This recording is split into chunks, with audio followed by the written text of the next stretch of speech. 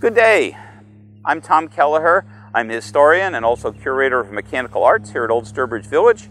And I want to talk for a few minutes about the year without a summer, 1816. A very odd year, to be sure. In that year, people didn't know what was going on. And of course, being much more tied to the earth, since most people were farming, it was especially distressing for them. The winter of 1815-1816 had been a relatively mild one. And as the days got longer, the sun got higher in the sky.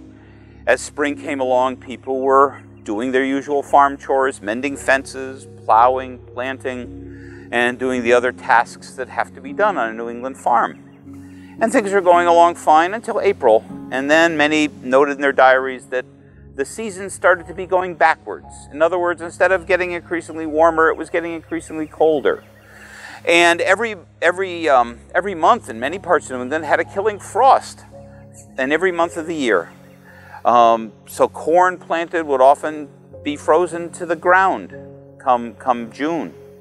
Some people were out in their fields in June and July wearing overcoats and mittens because of this crazy year without a summer. Ponds iced over in the middle of summer. People didn't know what was going on. There were all sorts of theories of what caused it.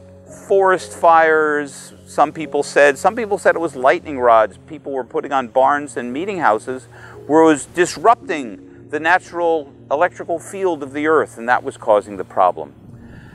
Hardly anybody at the time realized the true reason that we know today, and that was that on the other side of the planet, the year before, in 1815, a volcano had erupted in Indonesia called Mount Tambora. And that is the greatest volcanic eruption in recorded history.